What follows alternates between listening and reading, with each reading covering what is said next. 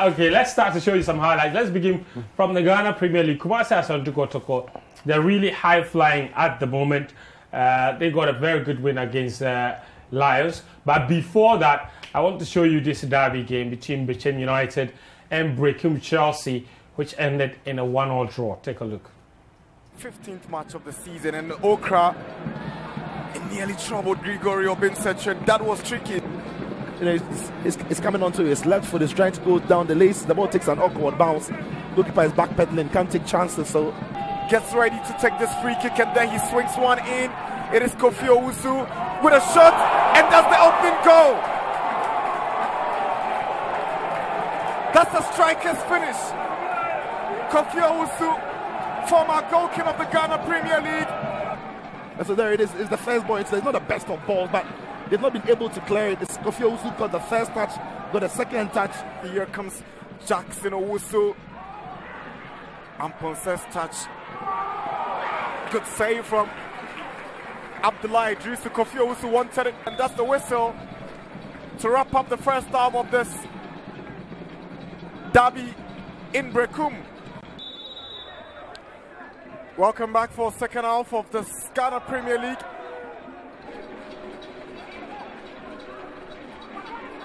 It's Bechem United nearly finding that equalizer. Clinton Daudu. Look at he brings into the game. Look at him in his physical presence. The cause of problems for the defenders. Doesn't even know where he is. And Daudu. Kofua. Henry Ensu. Good save from Abdullah Idrisu. He protests the other side, sees the ball all the way. And Kofua. But United will not mind. Here's Okras. Good cross in. That's the equalizer. Emmanuel Ano. Pulls parity. 1-1 here in Brecum. All right, so Bechem United are now unbeaten in their last 10 matches. It's an incredible run that's now taking them up to second on the Ghana Premier League table. But let's move it on and show you this one between Kumasi Asante Kotoko and Accra Lions. That game happened at the Accra Sports Stadium on Saturday, and Frank Etuga Mbella, the Cameroonian import, scored a hat-trick to tame the Lions. Sharif, here comes Etuga. Good fight. That's the first goal. Etuga puts Kumasi Asante Kotoko ahead for his 9th goal of the season. The Cameroonian is on fire. He missed the crucial spot kick. It all started from Kotoko's quick corner kick on a shot. But look at him. He's always looking for the ball on the edge of the box. It's Etuga. Ball broke kindly for him. Just took the ball around the defender there. Striking the ball with some real power. But that is poor goalkeeping. He should be making the save. Asma for Kotoko, but the champion will put one through for Awuni. Good play from Awuni. Does he get the equalizer? Accra Lions. It's been better. Look at that. It was too easy to get the ball past him. And then Mubarak as well. The little shimmy disguised him and he went off. Kotoko gets a penalty. Can he convert this time? Etuga makes it easy. It is 2-0 for Kumasi Asante Kotoko. Give the goalkeeper the eye and puts it in the other end. Christopher Champon. Here is Awuni with a cut back. Che goes down. Is a penalty. Accra Lions. Che steps forward and he converts to reduce the deficit to 1. It's now Kotoko 2. Accra Lions 1. Danlad is good from the spot kick, but that was good enough. Real power to get past the goalkeeper. It's half time at the Baba Yara Stadium in Kumasi. Lamte will push forward to join Afuakwa. Now Accra Lions in search for the equalizer. Christopher Echampon and Bassett just unable to find the back of the net. Sejapon. Kotoko get out of the block so impressively, and Etuga stays onside. Does he get his hat-trick? Etuga, he grabs his hat-trick and makes it 3-1 for Asante Kotoko. Got a hat-trick against Ashko, and he has a hat-trick today. What is there not to like about a player of such calmness, of such... What a performance from the Cameroonian Frank Kotoko in that game in Kumasi. And the celebrations that followed, I love the connection with the Kotoko fans who were singing the players' names and all of that. Mbela, Mfigi, Mbela. Oh, it was so beautiful. And it's really nice to always see the connection between the fans and then the players. We have one more game to show you in the Ghana Premier League. As I'm singing, these two don't look. You got mischievous looks on your faces. You're going to sit here and take it. Don't worry. I sat here and took it when you came here. And well, you won't play the thing. You won't play the thing. Okay. Mbela, Mbela, Mbela, Mbela, Infigi. Oh, Kotoko is sweet. Anyway, so good for them. Hearts of Oak went up to Tamale to face RTU. That match ended 0-0, but we do have some highlights for you. Gets us going and is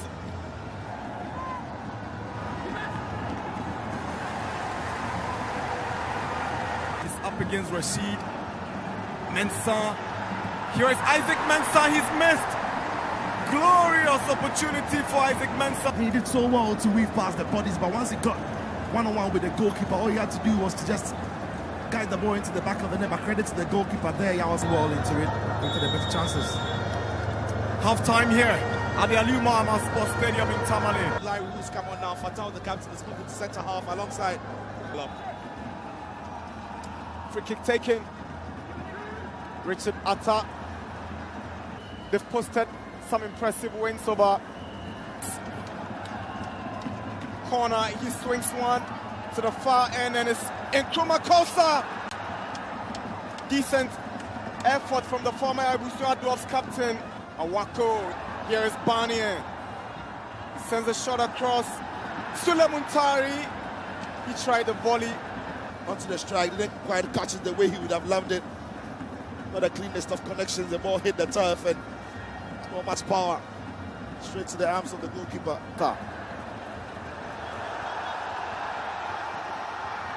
Caleb Amankwa goes in with a challenge on Victor Edu. Referee whistles, he reaches his pocket. And if the referee thinks this is a foul, then it's going to be a sending off really, because the last man, Fatal, is out of the picture. Aston referee on the far side and has settled on a yellow card, which then would mean that it's the second yellow card. It is a sending off. It's a red card for Caleb Amankwa.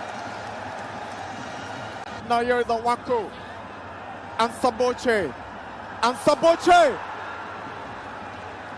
Kwamboachi for RTU. We're in the 10 minutes of stoppage time. RTU coming close and Isakuka. All right, so there you had it. Very interesting results from there. There were other games played, of course, in the Ghana Premier League. I don't know what's going on with Wafa. They lost to Karela United at home. So this season is not looking really good for the Academy boys there. Guys, quick thoughts on the matches we've seen. Beginning from Kumasi, namely, I mean, this Etuga boy, he is, at the moment, unstoppable. 11 goals now, I believe. In yeah, Ghana he's on Premier form. League. He's on form. And the whole team, yes, they're playing very well. Yeah. You can see proper cohesion, proper chemistry, proper understanding. This is what coaching does to a team. They know what they're about. On the set piece, the corner that resulted in the first goal, Yeah. the Accra Lions people were expecting the ball to be floated in. Yeah. And then it was a short one, brought out. Although the shot didn't find its tag, but very typical of a striker. He's always on the move, trying to pick up the little bits and pieces in the box. Attacking because spaces. he knows that's his area. So once he can get hold of that round object, he's shooting at goal. And watch the goal again. Yes, you want to fault the goalkeeper on that first goal because you don't get beat where you are standing. So that aside, I want to highlight the third goal. For every striker, you see, most of the time, most of our players in our local league, they don't know the connection between the eyes, the brain, and the leg. Mm-hmm. They don't understand that. If you go back to that first goal, the moment the ball went past the defender. The first thing he did was to watch the goalkeeper. The moment you see, there's connection with the brain. So he has a clear idea of the distance between him and the goalkeeper. The second thing he did was to now control the ball. That again has connected to the brain, and the eyes know exactly where the ball is. So he kept his eyes on the goalkeeper and then knew that he needed to go past him and just plant the ball in the back of the net. So again, these are the trademark of players who've gone through proper coaching and proper training. And for me, that is what is making him look so good and look so special. Okay? This is the first goal. Look, my team should be blocking, should be defending this ball with ease. There he goes. He's on his... Look at that. The first control completely... It was a great first touch. The first touch that's turning him into where he wants to be. Because from the way he's playing, he is like... When he enters the box, he knows he's the king there. Yeah. If you touch him and you don't touch him legally, he goes down and he gets the penalty kick. And for me, that is what every striker should be looking at, mimicking from such a good player. I don't remember the last time Kotoko brought in any product from Cameroon. You remember that product, Ebola Sanji, was that it was an absolute disaster. This guy is he and his partner. Two of them failed. Yeah, they are huge upgrade on what Ebola Sanji brought. I know you never got a chance to sing Ebola Sanji. Just keep on with what you are saying. Ebola Sanji. But with this young man and his strike partner from Cameroon, you can afford to sing Infege. Simply because Infege and Etuga. Yes. Simply because they are doing the basic things. Yeah. You see, football is all about going down to the basic. I wish we should go. We're going to the third goal. So that you see all that I'm talking about. But we talked about, I mean, and this is something that we love about Cameroonians. They seem to have a knack for producing goal poachers. And it has to do with their mentality. Yeah. And it goes way back. And we're not just talking about recent... We're not even talking about recent years. We're talking about from Roger Miller's time. The history has been there. The Mbomas to the Eto'os and all that. This is it. And so watching.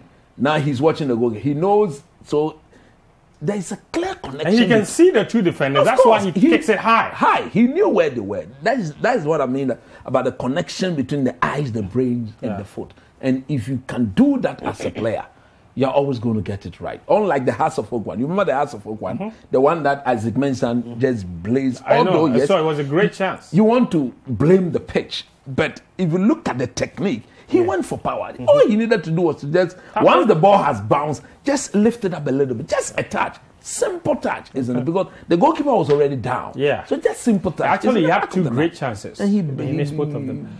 Danny, Nimli said a lot about the Kotoko team, how good they are playing at the moment.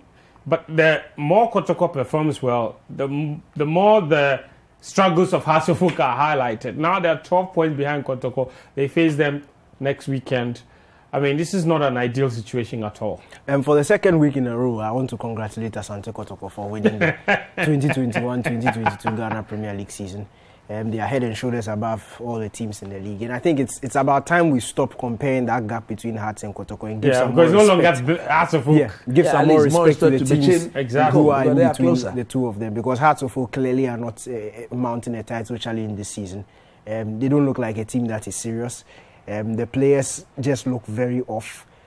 Coach talks about the chance that Isaac Mensah misses, the chances that the team is missing, and you don't necessarily understand why and how they are missing such glaring opportunities. Now, when you want to compare the two teams, you look at Etuga and the sort of, not just the hat-trick he scored, but if you look at the sort of goals he scored this season, bar the penalties, he has this amazing composure in front of goal. He's never faced by pressure. Very calm. He understands the box. Yeah, he understands the box. When the ball comes to him in the box, he's not rushing the chances. He's not in a hurry to get the ball off his feet. He knows exactly what he's going to do. He comes and he picks a spot. But if you look at the Hearts of Oak forwards, and you can tell that the current situation of the club is also getting to their heads. The fact that they know that in previous games they've created opportunities, they've not been able to score. When a half chance comes, they are rushing into things. And look, these things it goes beyond the players. It has to do with the coaching and some sort of mental preparation going into games like this. Because where it has reached, I think they should just be told that they can't win the league. So it just takes some pressure off them. Yes, just down, take it game let's forget about the league title. We've lost it. It's 12 points. Is not, and probably Kotoko's going to make it 15 next week.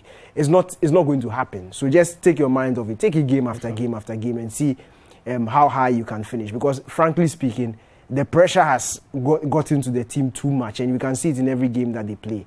Go out, they create a lot of opportunities. They are failing to score, and it's the same story after every week. The same story, literally the same things that Sam Obwedi is talking about. We have to take our chances. I was disappointed we couldn't finish. And these things are it's like a broken record. Maybe, it's a bit frustrating. Maybe Elijah Kambi can put on the jersey now and go and finish some of these chances. Oh, no more come on indoors and comes. Okay, Elijah Kambi. He should go and wear the jersey and go and score. Give Kambi some rest, okay?